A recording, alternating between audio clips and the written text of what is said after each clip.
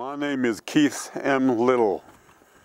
I am a Navajo Code Talker serving in the United States Marine Corps during World War II. I live here in Crystal, but originally I was born in Twin Helene, Arizona.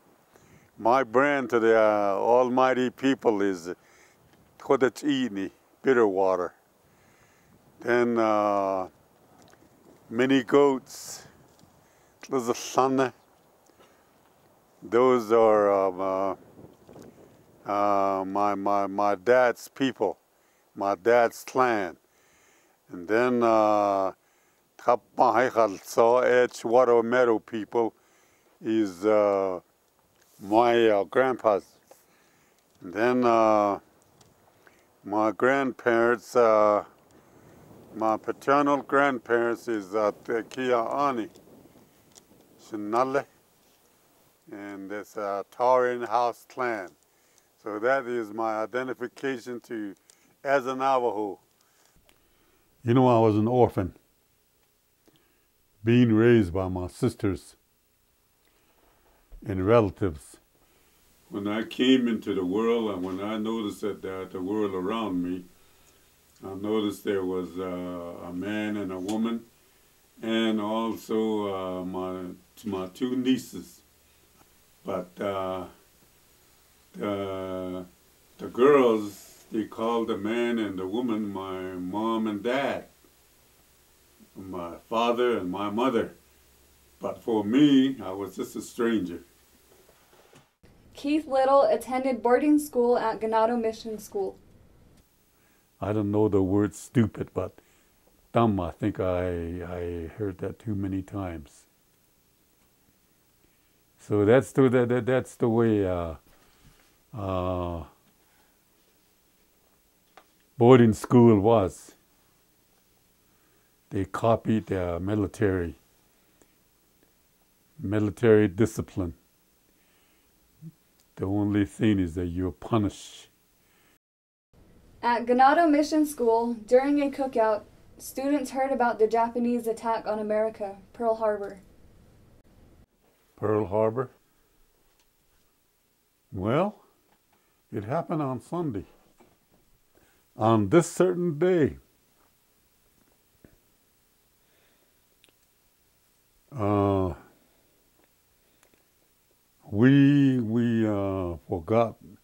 we forgot that for any of us to bring some salt. And salt is what we eat with seasoned food.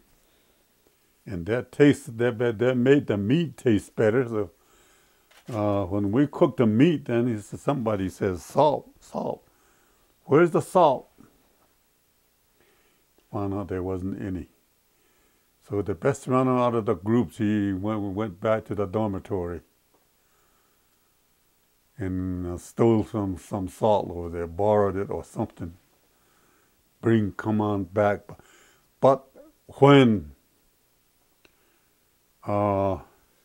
he come back to us and he says, here's the salt.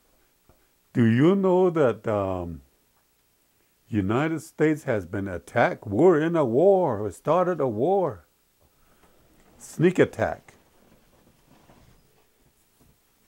And a lot of us, when we heard that word sneak attack, how did they do it anyway? Right away, doggone it, they must really be sneaky people, you know. How could they do that? Maybe the Army and the Armed Forces in Hawaii, or maybe they're asleep. Get caught with their pants down. That's the way we felt, and we felt anger, a mental anger creep into our minds. And there was a broadcast going on from Washington, D.C. President Roosevelt was going to talk. And in it, He said, "This is a day of infamy." And I heard that distinctly, and I remember it distinctly. Our matron, when the man said, Roosevelt said, that we may have to go to war,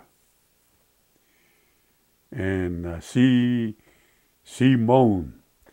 "Oh," she said. The matron. She was an elderly woman, white, and I wonder why.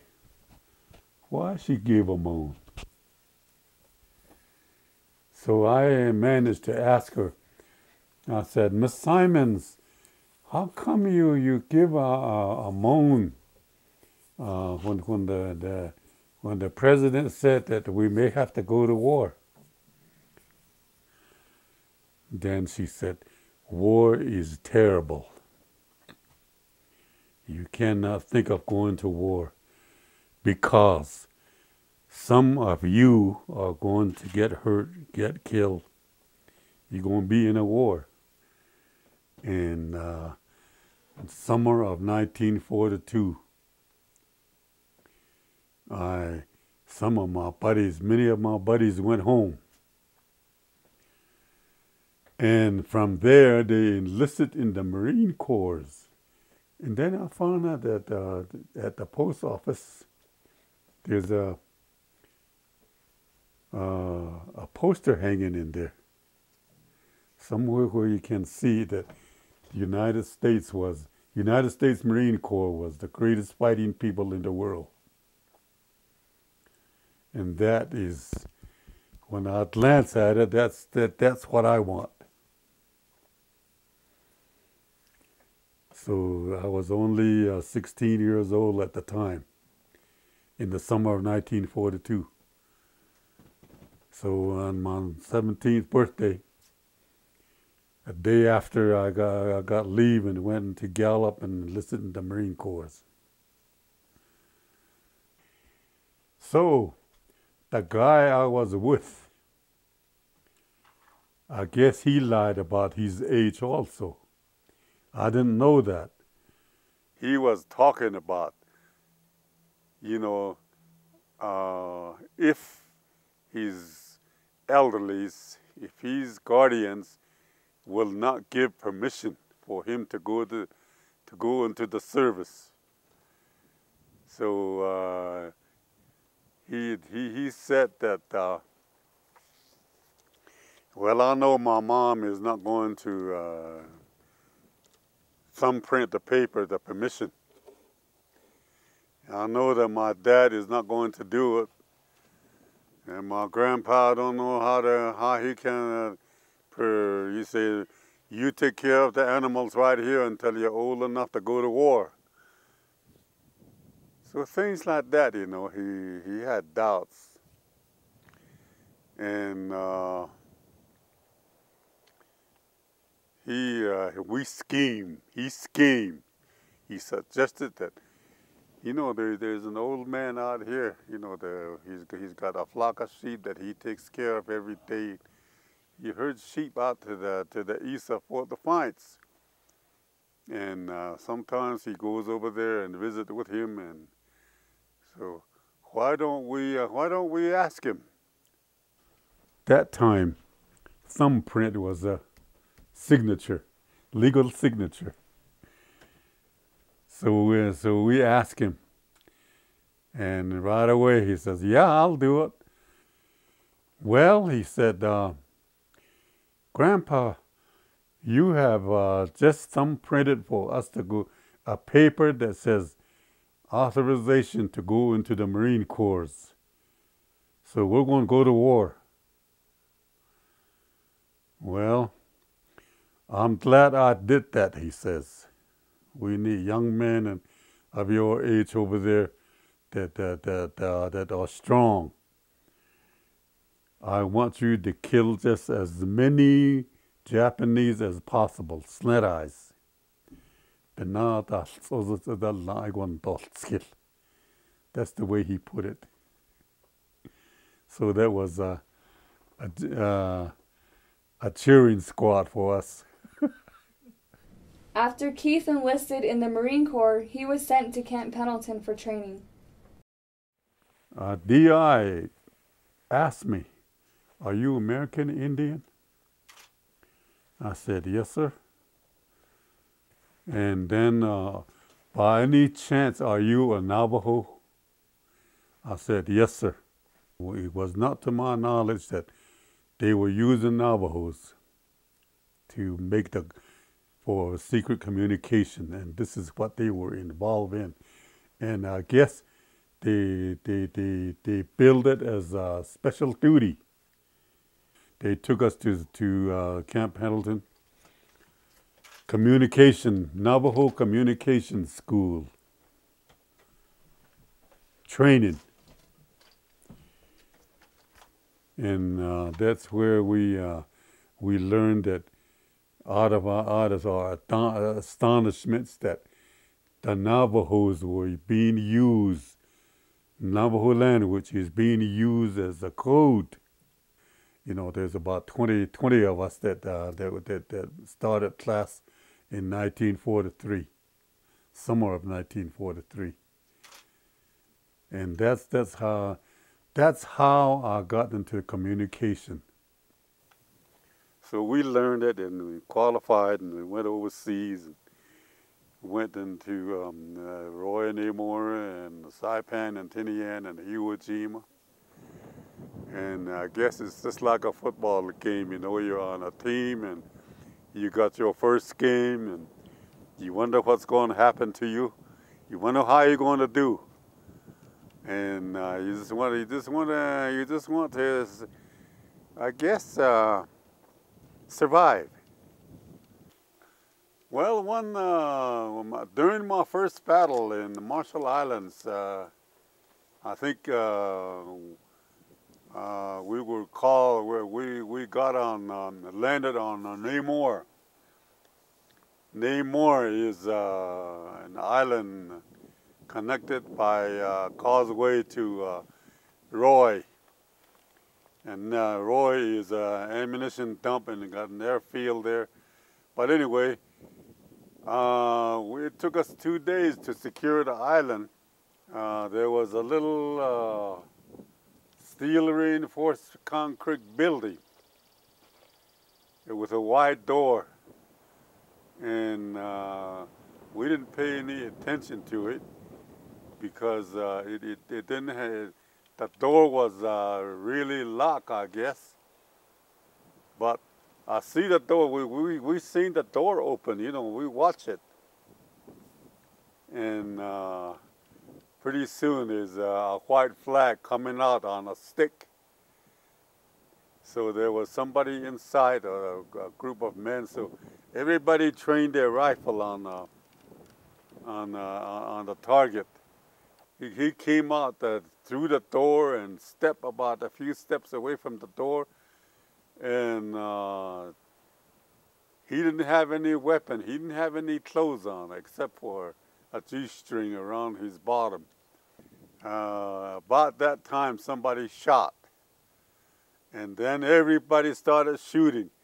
And meantime, the man got down and he started running.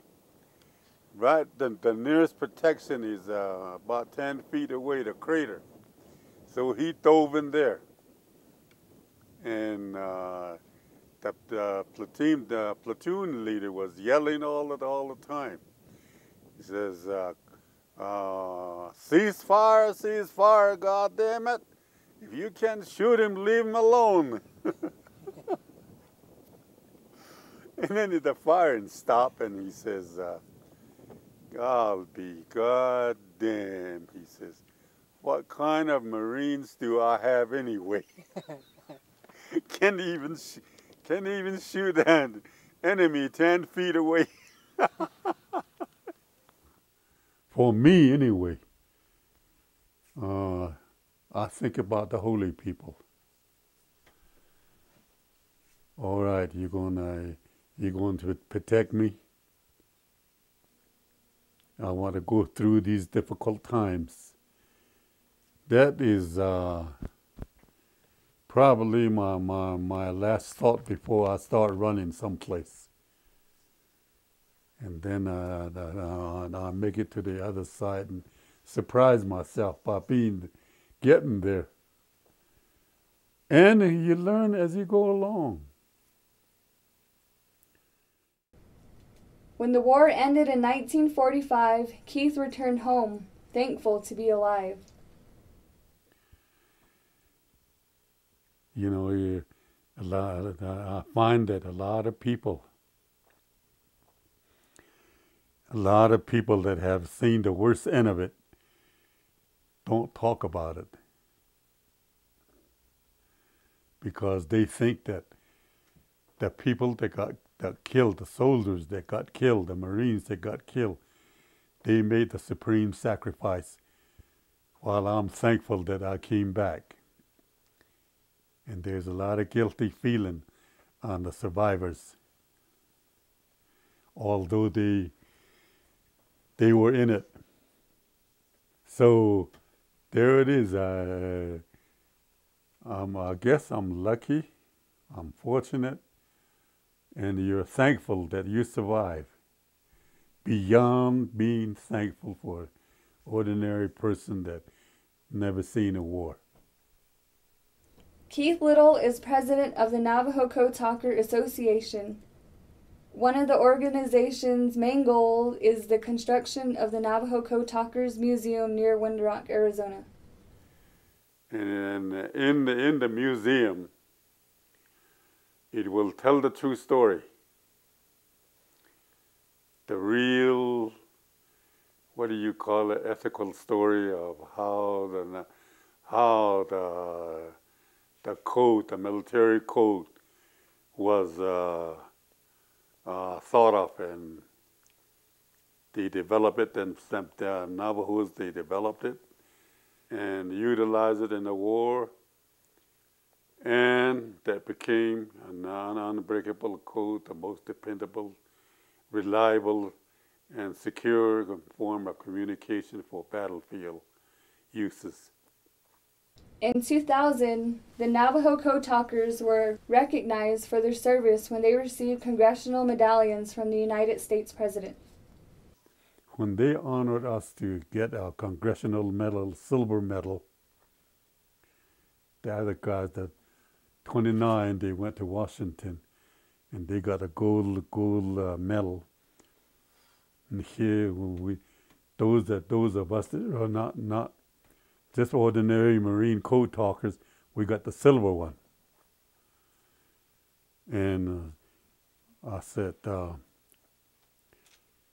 what is this for? What do you think about it? To my buddy. And one guy says, just maybe, I have finally become American citizen.